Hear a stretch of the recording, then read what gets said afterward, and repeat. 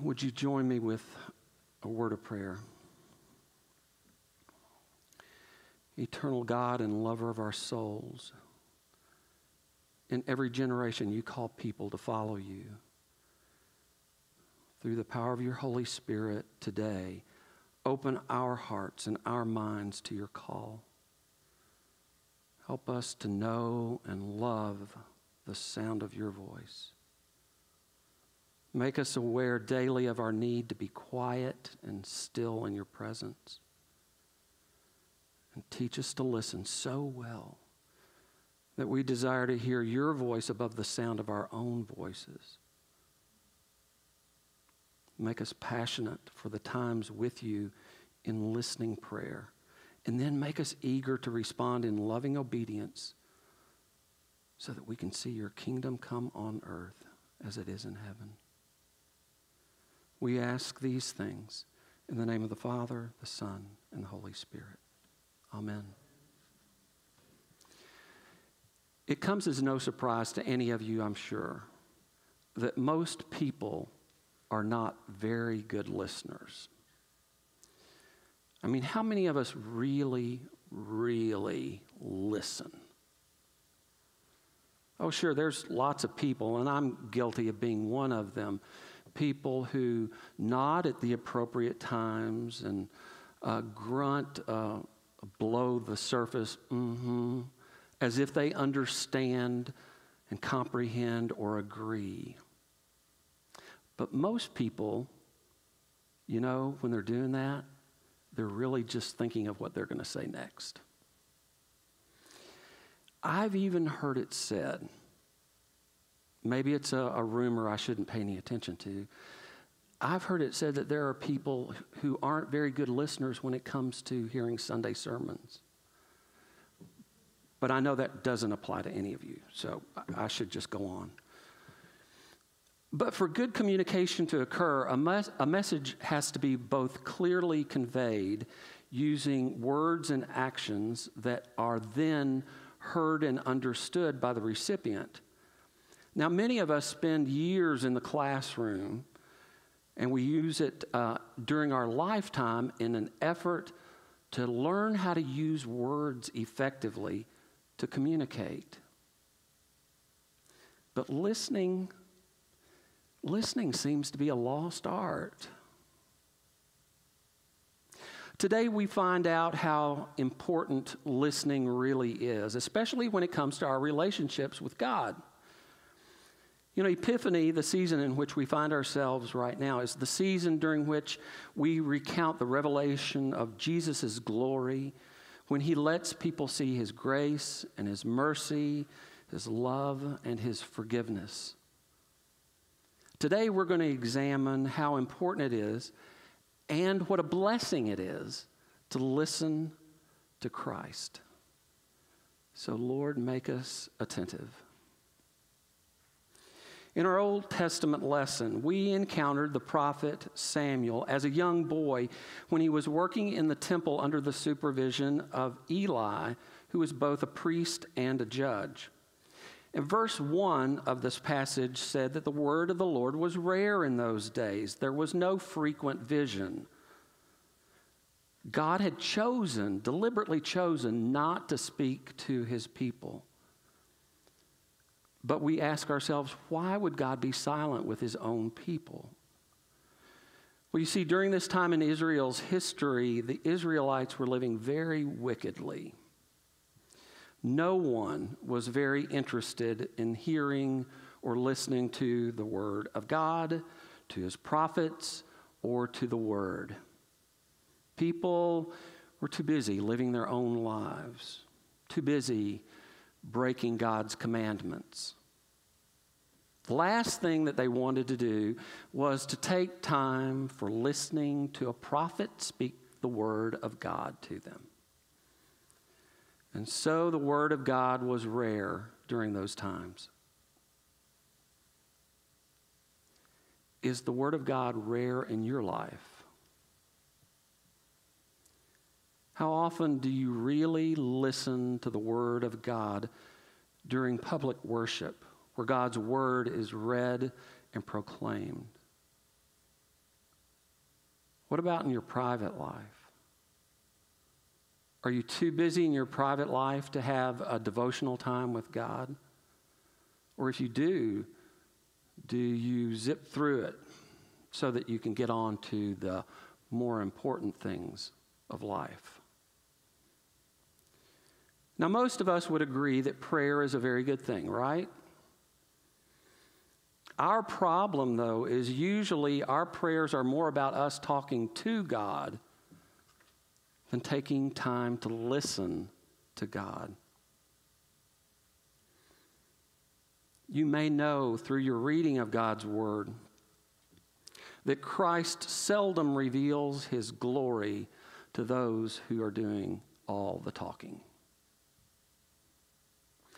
In our 1 Samuel reading, we find that Eli and Samuel were both very busy serving in the temple. But friends, being busy for the Lord doesn't equate to a relationship with the Lord. Verse 7 says that Samuel didn't even know the Lord because the word of the Lord hadn't been revealed to him yet. See, God was still a stranger to Samuel. And that may even be the case of some who are listening today. God is still a stranger to you. We find ourselves too busy to listen. But how many successful relationships do you know where one person does all the talking?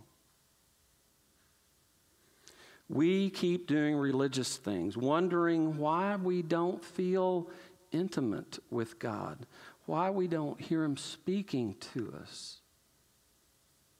And so God just remains a benevolent provider, and we never come to know Him as well as He invites us to know Him. But what happens when we stop and we listen to God? God called out Samuel 3 times, but notice, Samuel didn't know that it was the Lord. Finally, Eli figured out what was going on. That after years of not hearing the word, the voice of God, that Samuel was the one to whom God would speak. So after the 3rd time, Eli told Samuel that if he heard the voice again, he should reply, "Speak, Lord, your servant is listening."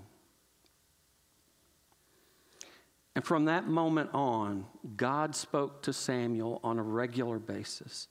And you know why? He spoke to Samuel because Samuel listened.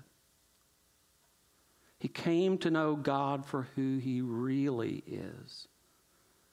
And Samuel became a prophet who everyone in Israel respected, because everyone in Israel knew that God was speaking to Samuel, and Samuel was listening.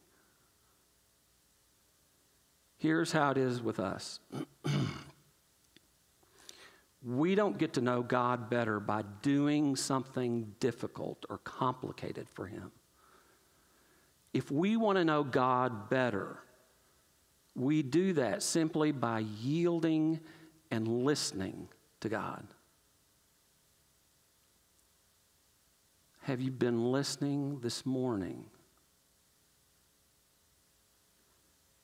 It's a blessed thing when we listen. Did you notice what happened in the gospel lesson this morning? Nathanael was told about Jesus by his brother, and his response wasn't exactly that of an eager seeker. He said, "How could anything good come out of Nazareth, that forsaken village?" But then he went and he met Jesus, and he listened to Jesus. And Jesus revealed just a small quantity of His power when He told Nathanael that he had already seen him underneath the fig tree, and that in Nathanael there was a person in whom there was no deceit or guile. The more Nathanael listened to Christ, the more amazed he became. Finally, after listening, Nathanael could say, "Rabbi, you are the Son of God. You are the King of Israel." Have you heard the voice of the Lord this morning? Did you hear the voice of God as we sang the hymn?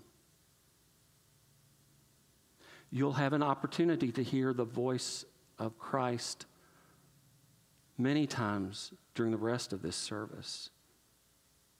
In a few minutes, we'll confess our sins. You'll tell God that you've disobeyed him in thought, word, and deed. In essence, you'll be confessing to him that you haven't really been listening to him as you ought. Pay attention to what God says to you after the confession of your sins, because we'll hear God tell us that God sent his Son, Jesus Christ, to take away all our sins. God will tell us that because his Son, Jesus, completely forgives all of our mistakes and all of our sins.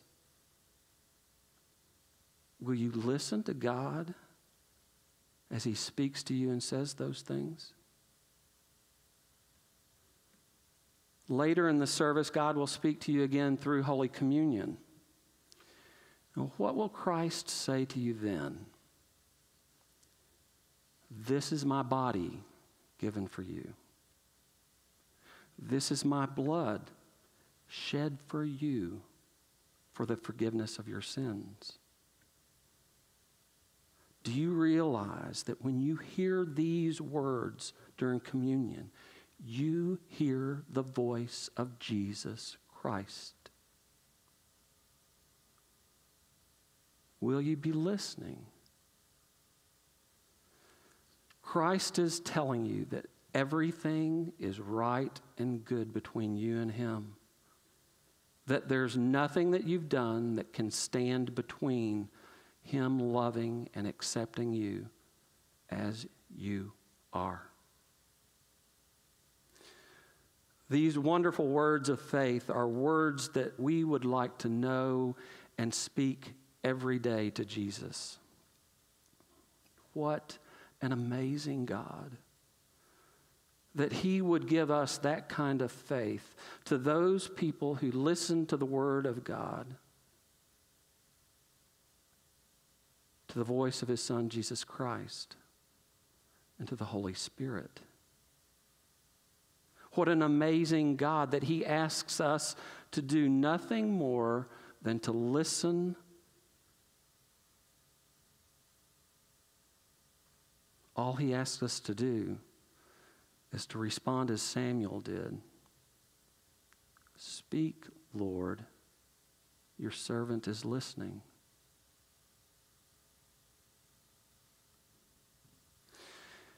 Jesus told Nathanael that you would see greater things than these. Do you realize Nathanael eventually saw Jesus raised from the dead? He saw him ascend into heaven. And just a little while later, he was empowered with the baptism of the Holy Spirit.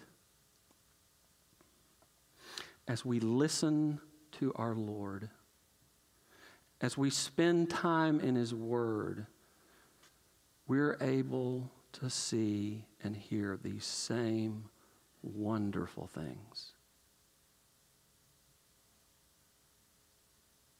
To listen like that means that you've got to stop doing all the talking. Let listening be one of your first priorities in 2021. The blessings that you will receive are life-giving. A renewed understanding of God's forgiveness and love for you. Restored and strengthened faith, and a desire to commit all of yourself in gratitude and service to the Lord. May these words, "Speak, Lord, your servant is listening," be your prayer from this day forth and forever. Amen.